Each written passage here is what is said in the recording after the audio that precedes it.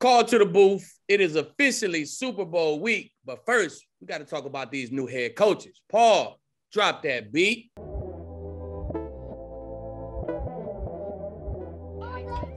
It's last opportunity to pick up some chips when it comes to the NFL. Super Bowl is on the way in LA. Aqib will be here at some point. Let's go. Also celebrating his. I'm excited. Yeah, as you should be. Also celebrating your birthday. So this is a big week. Yeah, it's a big week for me, man. You know what I'm saying? I also think for the first time, I think I'm gonna do some Floyd Mayweather shit, Harrison. I think I'm a bet. You know what I'm saying? I think I'm a bet. It's gonna make me feel like I'm playing. It's gonna have me really cheering. You know what I'm saying? So I think I'm a bet. I think I'm gonna go all out for this Super Bowl. It's on my birthday. I'm gonna have luck on my side and all that good stuff, man. So I think I'm gonna go ahead and do it. Hey, more power to you. The game should be entertaining. Oh, by the way, this is Call to the Booth with Aqib Talib. I'm Harrison Sanford. It's on the Blue Wire Podcast Network. Just in case you didn't know, the game should be entertaining on Sunday. What was not entertaining, Aqib, was the Pro Bowl last Sunday. I've never been a big fan of watching the Pro Bowl. I'm a fan of watching great players, but football is a different type of sport when it comes to intensity. How the hell do we fix the Super Bowl? The Pro Bowl. Let me ask you this. Are you a fan of the baseball All-Star game? Are you a fan of their game? Yes. Basketball? I'm not actually a fan of the All-Star game. I'm a fan of All-Star weekend. That's my point. Dunk contest. I don't watch hockey.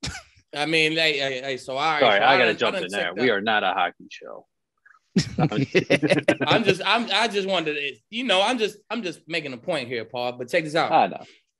Check this out. I watch basketball, right? Them guys not playing hard. They score on the regular, they score 100 to maybe 110. You know what I'm saying? A high scoring team average 115 points a night. In the All-Star game, they score 170 to 180. So if you doubling your points, so y'all just playing offense, y'all not playing no defense. Baseball, man, we see all kind of playing around in baseball. It's fun. Hockey, same difference, man. So I don't see how people want the football players to come play their ass off, play hard as they can, and we got the most physical sport. Like, it's just for fun. It is an all-star weekend. Guys is not gonna go hurt themselves, man. I mean, in the MLB, NBA, NHL, they all scheduled their all-stars smack in the middle of the season, right? Because and they did that for a reason. The NFL scheduled theirs at the end of the season, once everything is over with, once nothing on the line no more. And they did that for a reason, because every Monday that I played a football game, every Monday it was players in the training room. I don't care if it was a calf strain, a sprained wrist, a sprained ankle. Guys gonna get hurt playing real football. Man, we not trying to get hurt at no all-star game. So I don't get it, Harrison, man. The game was just fine to me. If I was a fan and I went there and I seen Diggs and I seen Mahomes and I seen Kyler Murray and I seen all that and got autographs, I'll be happy, bro. I'm not expecting them guys to come out and knock each other heads off and get personal foul, 15-yard flags. And I'm just not expecting that. First of all, we don't even get paid enough for that game to play hard in that game. You know what I'm saying? So it's an all-star game, man. All-star for football, it's like flag two-hand touch. We on tackle. So, I mean, I get it. Y'all got it. Hey, man. It's the veteran, the older guys like Shannon, Prime. They saying stuff about it, but, man, hey, we can't do it, man. It ain't no point of getting hurt in no game like that. It's entertainment. Hey, they wasn't making as much money as the guys are now. Ain't trying to get hurt in no all-star game. That's for sure. Come on now. It don't make no sense. Don't make no sense. I think it's probably incumbent upon the broadcast partners then to make it a more enjoyable experience. Part of the allure of watching football is the big hits, and you're not going to get them, and that's fair. I don't expect to see them, but maybe there's something else that could be done to make sure that it stays at a level that continues to make it entertaining. I think it was the lowest rated Pro Bowl in 16 years. I mean, but that's the game itself, though. But I mean, you look at the weekend, bro. They got the race, they got the dodgeball, they got the catch competition. It's entertaining. I actually watched it the Pro Bowl weekend this weekend. My kids watched it. Man, my kids were super entertained over there, man. So I don't know, man. Put some flags on them then. Y'all want them to speed up the tempo. Put some flags on them then. Hey, you want to do that? You know what I'm saying? Make it a flag football game. Then it's not football. What the lineman going to do, right? So, hey, man, just enjoy it, man. Let us get a break. You know what I'm saying? Let us get a break after 17 weeks, 18 weeks of banging. Them guys deserve a nice all-star week. And then people say, what's the point of the all-star? What's the point of the Pro Bowl then? It's so you can show love to your all-stars. I'm showing love to our all-stars. We're going to put on a little weekend for you guys. Man, it's fun. It's entertaining. And I don't think they should do nothing with it. Keep it the exact same, man. I did enjoy all the other events that went around, like the 40-yard dash and things of that nature. Good times all around. Could be some tweaks. Hopefully we see them.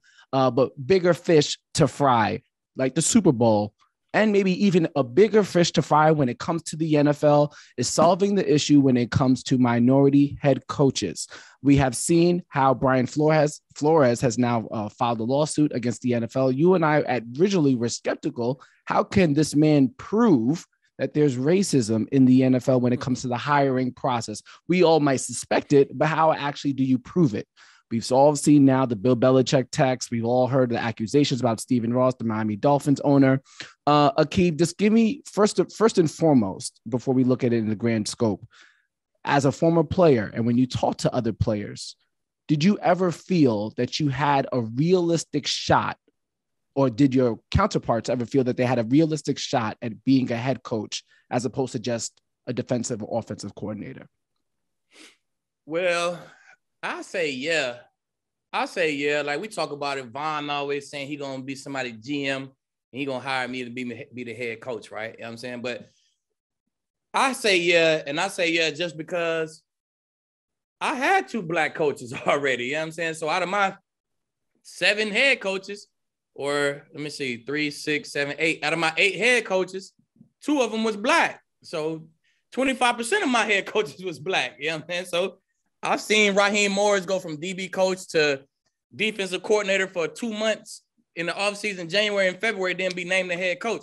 And I feel like they named him the head coach because they seen him. They got to watch him around the building. They seen what type of leader he was. They seen how smart he was, hands-on. They seen, you know what I'm saying? They seen he was an alpha of that building already, you know what I'm saying? So I feel like if a player get in and he's a defensive coordinator and they kind of see him as the alpha of that building, they might keep him in-house, man. Some organizations will. And, of course, there's some organizations who just, like, no matter what, they not going to hire no black coaches, man. So, I don't know. I feel like it's opportunity out there, man. It's clear as day it's a problem. But it's a problem in everything, man. It's a problem in politics. We just had 1 black president, you know what I'm saying? So it's clear as day it's a problem. It ain't no secret it's a problem. But I'm lead, man. So I feel like if I got in there, I'd give me a head coach job. They going to love lead. There you go. So how do you feel about the Rooney Rule, which I think is now under scrutiny? Maybe it shouldn't be because now candidates are put in a position where they're doing quote unquote sham interviews. Rooney Rule, a good thing or a bad thing, or needs to be or needs to be scrapped? I mean, it's just a rule that say you got to interview a black coach. I mean, what's the point of it? I don't really see the point of it. We just got to do our due diligence. You know what I'm saying? Just make sure we bring one in. I think it should be scrapped, man. If you want to interview a black coach, interview him. If you don't, then you shouldn't have to, man. So I don't know. It's the world we live in, Harrison. It's the world we live in, man. Everything got a little bit of racism in it, if you ask me. Yeah, it's a very difficult thing to do because, again, if you're the owner of the team, you should feel entitled to hire who you want to hire. But at the same time, there might be a group of owners, a large segment of owners who are just inclined to not hire a black individual. It's definitely a possibility because considering the world that we live in. And because of those factors, maybe they'll never give a black candidate an interview. And if you never give a black candidate an interview, maybe that candidate doesn't stand a chance in the open market. So it's a very difficult thing to work with. I am thankful that I am not Roger Goodell or anybody like that. Right. Try to solve this situation. Roger Goodell ain't gonna solve it. I mean, that's the last person who's gonna solve it. He is an extension of the owners. You know what I'm saying? He is the spokesman for the NFL. So he definitely won't be the guy who solved it. So scratch that name. If we're looking for a solution, it's definitely not going to start there. I promise you that. Yeah, it's a challenging situation. I just hope that it continues to be addressed. And the one thing I don't hope to see, or I hope to see, is that Black candidates do not feel discouraged in applying. And I feel like that is where it is right now, where maybe if you're a defensive coordinator, damn, if you're an offensive coordinator like Eric Bieniemy, at this point, you have to feel discouraged. Yeah, that's the one that always got me scratching my head, man. For the last 3 years, I've been scratching my head like how this guy don't have a job. And then I see some of the other guys they hiring, man. It's just a joke, you know what I'm saying? So, hey, man, it's I always wanted to be a lawyer, you know what I'm saying? If I wanted to play football, I probably would have been a lawyer because I argue both sides. And at the same time, the NFL is the owners and it's their business. It's their money. They can hire who the hell they want to hire. I'm in my business right now at A+. If I want to hire all Black employees, don't tell me nothing. I worked hard for this money. And if I want to hire all Black employees, I could do that. You know what I'm saying? I wouldn't expect nobody to say nothing to me because this is my shit. That's how them owners feel. This they shit. They can hire who they want to hire. So, hey, man, it's the world we live in, man. It's the population is different, man. You know what I'm saying? Have some kids, Harrison. Every Black person need to have 20 kids. We got to catch up population-wise, and then we can start working on these problems that we got in the world. Eventually, as generations keep on going, the racial dynamics get better in the country, but obviously we are not there just as of yet. Going through the coaching hires that we've seen this offseason, they're all filled up. Everybody's gone now. Matt Eberflus to the Bears, Nathaniel Hackett, who we've talked about, to the Broncos, Brian Daboll to the New York Giants, Josh McDaniels to the Las Vegas Raiders, Kevin O'Connell to the Minnesota Vikings, Doug Peterson to the Jacksonville Jaguars, Mike McDaniel to the Miami Dolphins, and Lovie Smith going to the Texans. Saints pick up or promote Dennis Allen. Out of those hires, Aqib, which one was the best one of them all, on the surface at least? Okay, so I'm gonna say, in my opinion, this lightweight tough. I really got two. Can I start with the worst? I didn't know we were gonna rank them. Since we still on this topic, you know what I'm saying? See, we talk about this topic and we gotta hire a Black coach. But the Texans hired Lovie Smith. He was their DC. Am I right or am I wrong? Yeah, he was. Was they anything worth good or anything? Nothing to write home about. So what did he do right to get that job? Like, I love Lovie Smith. Nothing against Lovie, but come on, man. It's other Black. If y'all just want to hire a Black coach, there's other guys like Eric Bieniemy out there who actually on top of their game right now who you could have hired. You know what I'm saying? So we hired one Black coach, and I honestly think it was the worst one out of all of them. You know what I'm saying? Had to get that off my chest real quick. But best hire, I'm going to go with Josh McDaniels. I just like what the Raiders did. I think the weapons that they got over there, veteran quarterback, offensive-minded coach, I think he can get over there and get that offense going in the right direction, a steady, consistent offense, something that they, you know what I'm saying, they got a real offense that they run now. You know what I'm saying? They got a real plan that they're trying to achieve. So I think Josh a good leader too, man. I like him as a person. So I think he gonna mesh real good with Carr, and they probably be the most successful out of all these teams who got new head coaches, man. But Nathaniel Hackett, if the rest of his package come, then that's definitely the best hire. So this is kind of like a question mark. You know what I'm saying? I would say Hackett if the rest of his package come, but if he ain't able to land the rest of that package, then the Broncos spent their wheels with Hackett. You know what I'm saying? So I kind of like Josh. I love Josh McDaniels. I think I love Hackett, but we got to see what the rest of that package do. But I don't know. I ain't really vouched for the Lovie Smith, man. I thought the Texans could have did better. That package would include, presumably, Aaron Rodgers. And going back to the Eric Bieniemy thing, I wonder if he's almost a victim of his success or circumstance. He has a generational quarterback in Patrick Mahomes, working with one of the best offensive minds in the history of the NFL, Andy Reid. He has a lightning quick, once-in-a-lifetime type of wide receiver in Tyreek Hill, one of the best tight ends of all time. It would seem as if in Travis Kelce, it's almost as if he was put in a system that's built to succeed. And I wonder if owners are skeptical of his talent by himself. And you know what else? And you know what else about Bieniemy though, Harrison? He always busy when they interviewing for head coaches too. He always in the AFC chip. And sometimes them coaches, they just can't wait. I can't wait. We got good candidates out here. I really can't wait to interview him. That might be hurting him too, man. He always busy in late January. You know what I'm saying? I can't really give y'all a great interview. I'm trying to win a Super Bowl, man. So that might be hurting his job candidacy. Candidacy. That might be hurting his job candidacy as well. Yeah, his contract is actually up as offensive coordinator. I would assume he's coming back, but who knows? Maybe he takes some time in the media to show off his personality. Might help him get that gig. Who knows what he might need to get that gig? But obviously, it seems as if he should be getting one. Speaking of head coaches, why don't we go to head coach lead? Before we get to our bets, we got to know the game plan for the Super Bowl in SoFi Stadium. So if you want to take the game plan for the Rams or the Bengals first, whichever one you'd please, but please give us 3 sticking points for the Super Bowl participating teams. Okay, I'm going to go to Bengals first. All right. So I say the Rams are at their best when they toting the rock, man. When they run the ball, they're going to be at their best. So if I'm the Bengals, I'm trying to discourage them from running the ball. I'm going to invite the pass, right? I'm going to invite Sean McVay to say, oh, y'all want to play like this? I'm going to throw Stafford in the gun and make him throw the ball around. I want him to do that, right? So I'm loading the box. First of all, hit number 1, load the box, man. Load the box, discourage the run, encourage the pass. Number 2, for the Bengals, if they want to win this game, your RBs out the backfield, man. You got to get Mixon and P-Ron the ball out the backfield. You got to get them to him quick. You got to expect the Rams to blitz. You know Rod love to blitz. You got to expect it to be pressure. Your O-line gave up pressure the whole playoffs. They got pressure the whole playoffs. You got to expect that. Had them running backs ready. Y'all going to be a big part of it. I'm talking 7 targets apiece, man. Y'all boys going to have a bunch of targets. Be ready to catch the ball and go.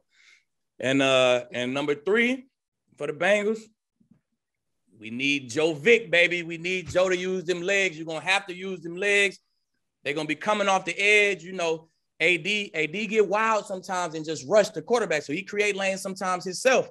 He's not going to stand there in 2-gap and in the middle. He going to rush in that middle. So when you got D tackles who rush up the middle, it create lanes a little bit. Joe Vick, we need Joe Vick, baby. He got all the nicknames. He cool Joe Shiesty. Sunday, the Bengals going to need Joe Vick. You know what I'm saying? Use them legs. And I think if they do them 3 things, man, they got a good chance to win that game. Now we go to the Rams. I do want to butt in there real quick. Go ahead. I saw an interview with Adam Jones, Pac-Man Jones, as some would call him. He actually called out the running backs out of the backfield. He said that's something that is Von Miller's weakness because he likes to rush as much as he does.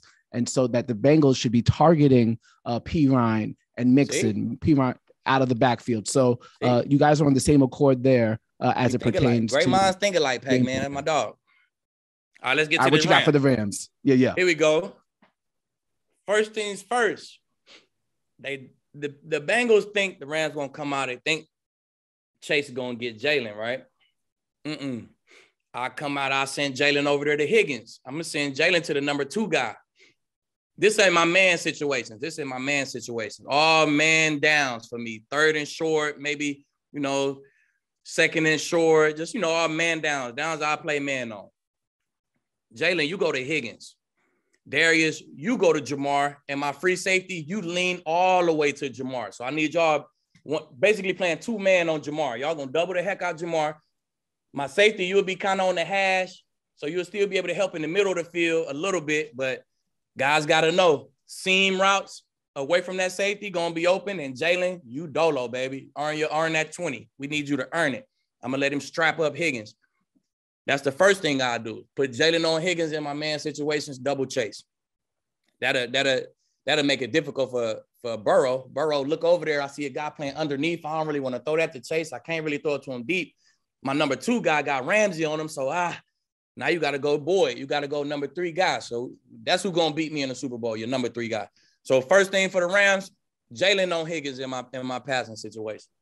Number 2, Raheem Morris, keep doing what you're doing, baby. Just blitz. 3 deep, 3 fire zone is what we call it. 3 deep, 3 under. Bring 5. Create them one-on-ones, man. He's been a master at it. You getting Aaron Donald, Von Miller there now. So now you can get Aaron Donald one-on-ones off the edge and whatever you want. So just keep bringing 5. Keep creating them one-on-ones. Turn it up a little bit because they offensive line struggle. So I'll blitz even a little bit more than I did in the past 3 playoff games. Jalen on Higgins, number 2, blitz. And the third thing the Rams got to do to win this game, 30 is the magic number. And it's just funny, right? Todd Gurley was number 30, and 30 is the magic number. But the 30 I'm talking about, Arizona Cardinals, 34 totes. Who they had next? The Buccaneers, 30 totes. San Francisco NFC chip, 30 totes, man. So the 30 totes, that's the magic number, man. You get up to 30 runs for the game, and you're going to win it. See, in the NFC Championship game, they got down 10 points, right? Middle of the third quarter, you down 10 points. In the past or early in the season, McVay would have came out throwing. He would have came out gunning. In this game, he came out, ran it. He came out, ran it again. And he stayed with that run. He got up to 30 totes that game, and you was down 10 points, and you still got up to 30 totes, man. So he stayed with that run. They came back and won that game. 30 is the magic number, man. 30 totes. I think the Rams got a great chance to win this game.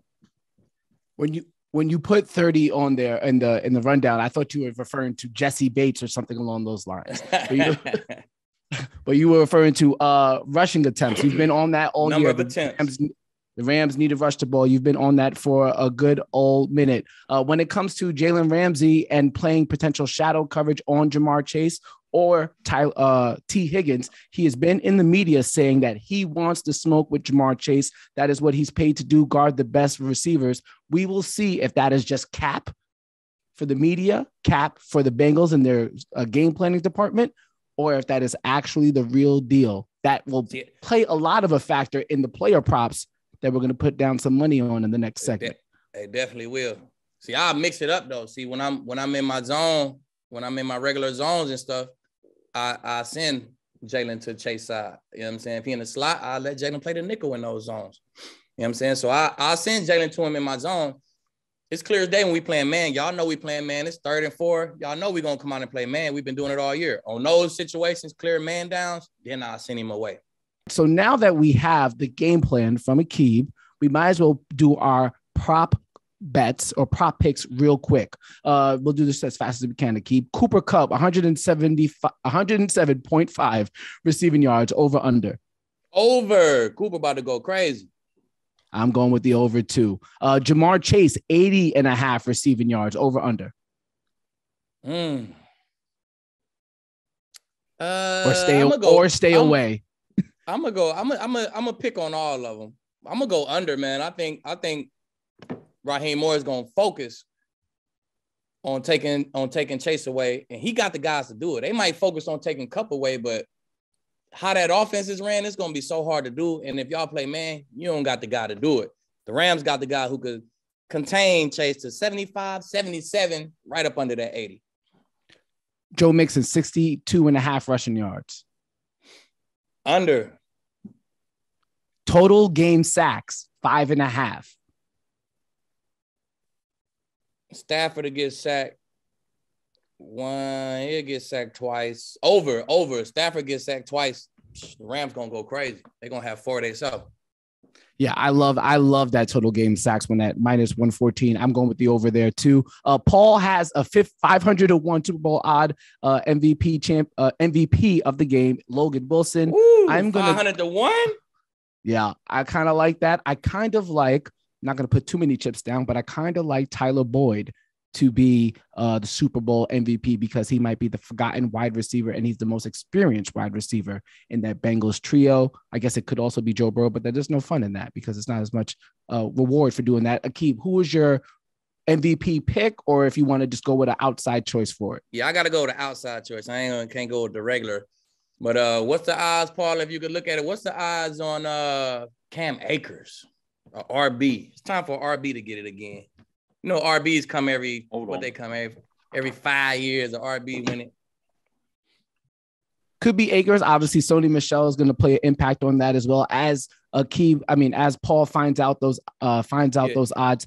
Real quick, Aqib, your final game pick: Bengals plus 4.5 versus the Rams. 48.5 is the over under. I'll say mine first, and you close the show with your pick. I am going with the Bengals with the points. I think the Rams will win. I think the Rams will win the game if I'm doing money line, but I am taking the points with the Bengals, and I am going with the over. You going with the over? I'm not convinced about the over. I'm not convinced, but I feel pretty confident about the Bengals getting 4.5. Hey, well, we on total opposite sides of the fence because I'm going under.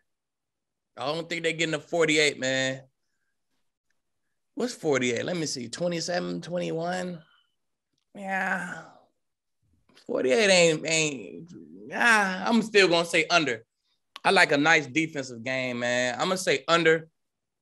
And I'm gonna ride with the home team, man. Last time a team played a home game in the Super Bowl, it wasn't even close, right? They ain't have to deal with the travel.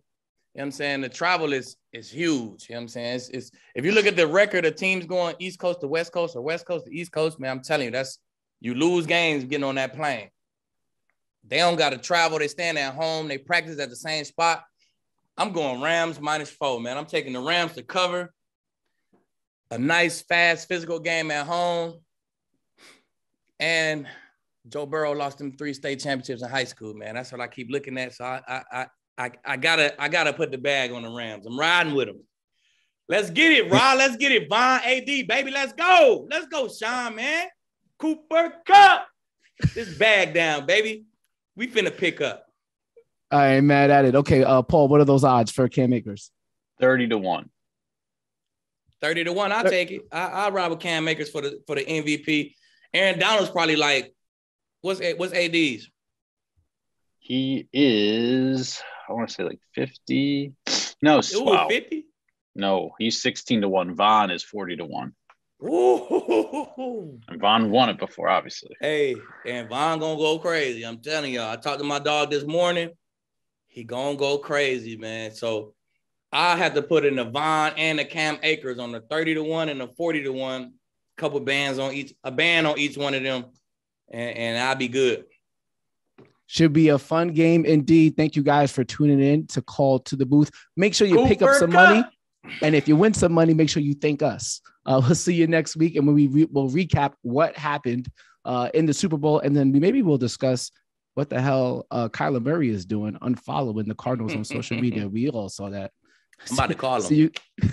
Enjoy the games this weekend. The game this weekend, guys. See you next time.